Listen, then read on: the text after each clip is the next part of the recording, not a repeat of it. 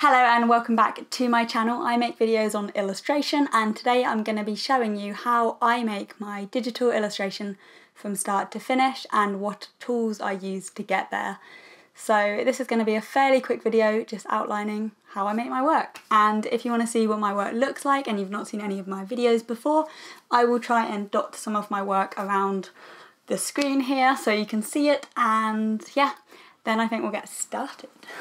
So the main tools I use for my work are Procreate, my iPad Pro and Photoshop. However, my old illustration was all done in Photoshop only, like that was my only tool, and some of the new work you'll see on my Instagram especially, like when there's like quick little pieces, sometimes they will be fully in Procreate. And also you can do amazing work in Procreate. I am just learning it slowly. When I first started, I only used Procreate for sketches and I did all my work on Photoshop, and slowly that has blurred so much. Now quite a lot of my work process is on Procreate, and honestly I could finish it on Procreate. I'm just very emotionally attached to the textures I use on Photoshop, and currently I can't get a similar effect on Procreate. So that's the only reason why I use both. You could easily just use one to make your artwork. And obviously there are unlimited amount of ways you can make digital artwork. This is just my way and how I like to work, and if you ask me in a few years, it might be different because it's definitely different than it was a few years ago. So yeah. So this iPad Pro has changed everything for me. I can't remember which model it is as it was a gift, but it really has just completely changed the way I work. It is the one where the Apple Pencil charges at the bottom, but that's never bothered me in the slightest. And this pencil stays charged for days. It's amazing.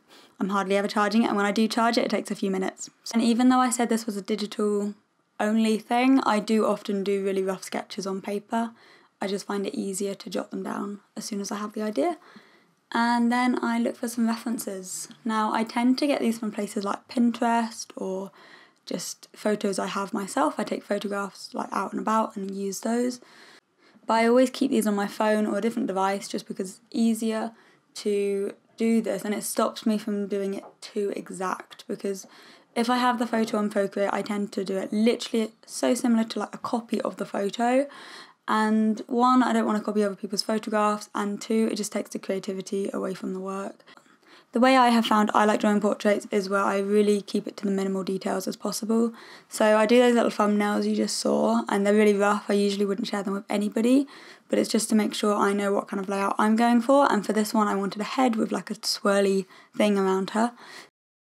When I start sketching onto Procreate, I tend to have 4 layers. I have one really rough layer with just the outline of where I want things, the next one slightly more how the body will or face will look, and then the next one tends to be like the details starting to go in, and then I go in with black and I just have the sketch how I like it, if that makes any sense whatsoever. You can have a colour palette on Procreate that you keep there and you just use those colours. And this is probably a bad trait, but I love colour. I'm so excited by colour. I spend a lot of my time making colour palettes. Might do a whole separate video on that, but I sometimes go back to my old work and pick colours that I liked how they looked, and I see how other ones look. So I spend quite a lot of time dabbling about in colours and seeing what I like. When I've decided on my colour palette, I'll put blobs in the corner of the page, and I will just use the picky uppy tool, I don't know what it's called, to get that colour. And on Procreate what you do is you just put your finger down, hold it, and then it chooses that exact colour, so you can just go back to it like that. This is another reason why I love Procreate. It's just it feels very hands-on and I like working that way. So now to add colour to my Procreate sketch, I must say if this was a commercial project I would have sent the rough off as a sketch, like just the black and white sketch, none of the other details, and then only once that was approved and I'd made changes to that would I start this stage. I kind of do it as a drag and drop thing, but when I draw the actual thing over the top, so I have the sketch and then I go over the top of the sketch which was drawn in dry ink, the actual artwork will be drawn in Studio Pen because it gives me really clean lines. So I go over the top of my sketch when I'm happy with it in that, and then I literally just drag and drop. So once I've got my colour palette, I just use my finger just to drop it in and try out different colours, and I usually spend a long time on the stage just trying out what works. And then I share it to my iMac, and this is my favourite thing about Procreate, the fact you can click export and you can export it as a full PSD. So then when it goes onto my computer, here it is a layered file. I just airdrop that over and it's a Photoshop file in the same dimensions. It is RGB, so I usually make a new one in CMYK if I'm sending this to print. but here is the file and all the layers are there just like they were on my iPad. And this is, like I said, one of my favourite things about using these two apps. They go together so well. And Photoshop does just have a few more options at the moment. I think Procreate will get there in time, but there's just a few options and sizing restrictions and all of that. And that is also obviously down to the iPad. Like years and years time, I'm sure things will come up, technology will adapt like it always does. And soon probably I'll be able to do all of it on an iPad. But for now, I don't mind this. I quite like using this. Like I said, I use my texture brushes.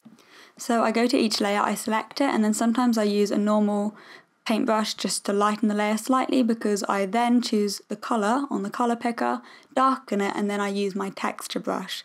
Now the texture I use, I handmade with ink. So when I was at university, I got lots of ink down on a surface and some rollers, and I took photographs of just ink sprawled all over the surface basically, and I turned these into texture brushes that I use to this day. So I don't really make brushes so much anymore, but I made these and I'm really happy with them, and I would recommend to anybody to make your own texture brushes. Like if you have anything, so if you want watercolour, do some watercolour sketches, make your own texture brush. I have got a video on how to make these, so I'll link that in the description, but I would really recommend to do that because it adds a personal touch to your work.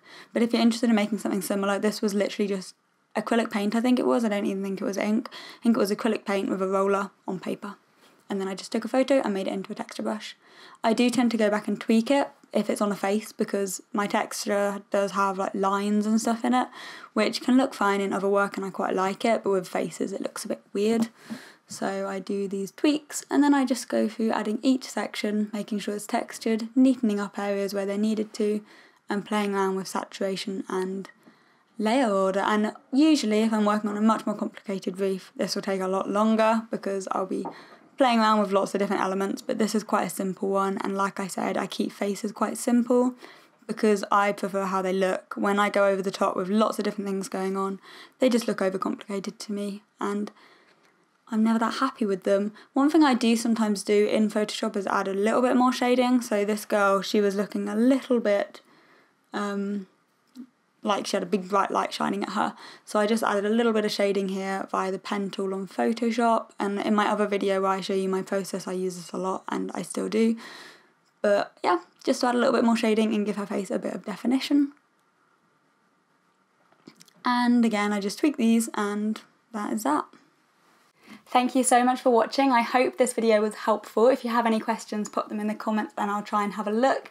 And if you did like this video, I would really appreciate it if you leave a thumbs up and subscribe and join me along on this little YouTube journey of mine. And yeah, I will see you again. If you choose to come along with me, I'll see you again in the next video. Bye guys.